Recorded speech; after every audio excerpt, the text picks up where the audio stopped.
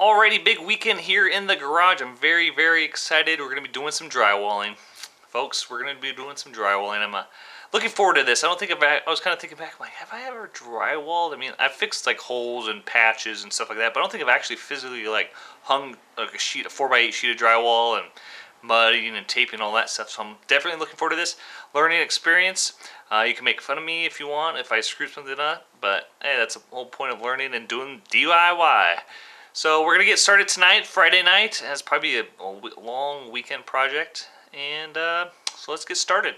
Alrighty, so the first sheet's going to go right here in this bottom corner. We have an electrical outlet we need to make a hole for, a vent, and 2 more electrical outlets up here. I went and picked up some 1/2-inch drywall. This is ultralight. It's actually kind of light. I handle these, it's upside down, but here's 1/2 inch. It's nice and light, which since I'm going to be doing this by myself. So let's get started. Lay out some pencil marks and cut some holes. Alright, so like I said, I'm not a professional here. This is like really my first time. So what I'm going to do here is I'm going to show you how I think it's supposed to be done laying out electrical boxes. And so what I'm going to do is measure to the upper left-hand corner, draw 2 lines and make that point here, and then just measure out the box. And I'm going to make that hole there. So that's what I'm going to do. Hopefully it's right.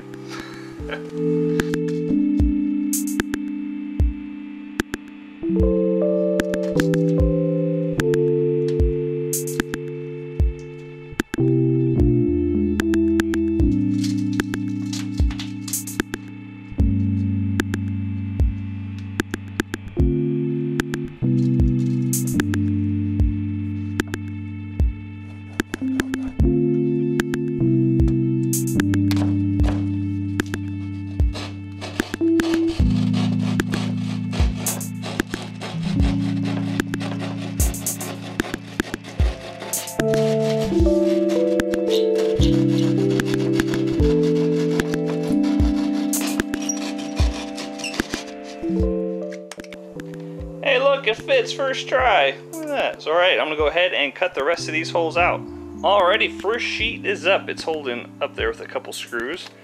So all my cuts were good. I found out you need to be careful because I went and pounded this in and it kind of chipped it a little bit, so I'll fix that up with some of that tape and some mud. So maybe just make the hole a little bit bigger than the outlet, so that way you don't have that. Of course, I didn't learn my lesson, and I did over here too. So I'm just going to go ahead and screw this off. Alright, one little tidbit I did find when I was putting those couple screws in is that my impact gun is way too much. I was driving the screws way into the drywall, so I switched to my regular drill and I put the torque setting on a number 3. Might go below that, but I'll play with it, and I'll show you here, demonstrate putting a screw in. Alright, so there's my mistake. You see there that it went in too far, so you just gotta be it's really sensitive, this drywall.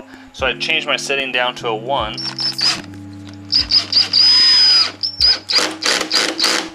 See? Just below the surface there. That's what you want. Alright, so I got all my drywall up that I'm going to have up for now, and next we're going to apply some mud, but first we need to put on some drywall tape. Now this is the mesh kind. It has a nice sticky back, so it will stick to the drywall, and this will go over all the joints and make them nice and strong so they don't crack later on in the future. One thing that's nice about drywall is that when it gets to the edge, it kind of divots in and kind of makes a hole here, and so when you lay your tape across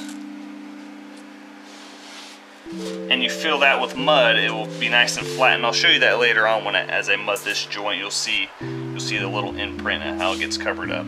Here's a good shot of that gap you see, so that will get filled in with the drywall mud and make that a nice strong joint. Alright, so now that we're ready to mud, what I want to do with this first coat of mud is just get the mud in between the 2 pieces of drywall and fill that void and get a nice smooth thin layer of drywall mud over the tape to make that nice and strong. I'm not going to worry about making this look pretty and whatnot. We'll do that on another coat. And also I'm going to cover the screw holes. What I'm doing here is just forcing, when I push in and make sure that the mud gets in that joint. Add a little bit of pressure and then just clean it off.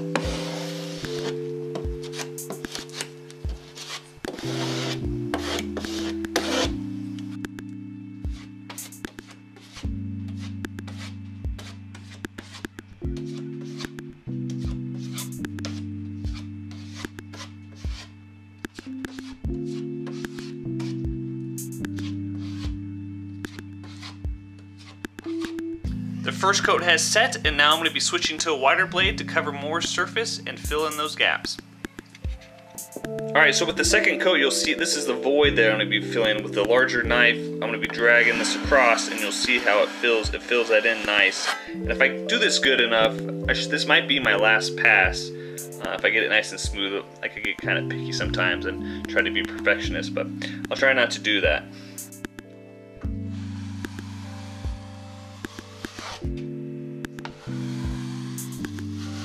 With the vertical joints, the drywall doesn't have that groove in it, so this is a little bit trickier. You got to be a little bit more patient with it and work the mud around there and get it as smooth as you can. Second coat is dry. I let it dry overnight. I'm going to do a little bit of sanding to see what areas I need to add a little bit more drywall mud.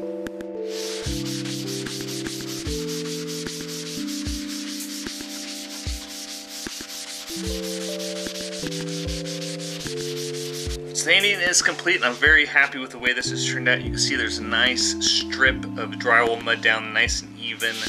That's where the drywall boards at the ends kind of divot in, and you fill that up with drywall. Alright, so that's going to do it for this video. I'm very happy with the way this has turned out. I'm not going to drag this on too much longer. I think you guys get the idea. Don't want to bore you too much. But there's a couple areas where I'm going to fill in with a nice thin third layer coat of drywall. Clean those up, and then throw a coat of primer and paint on this and get ready to install my bench, which I'm very excited about. So other than that, thank you guys for watching. Hopefully you learned something about drywall, that didn't scare you too much about it. It's very fun and easy. I liked it. So thank you guys for watching, and I will see you on the next one.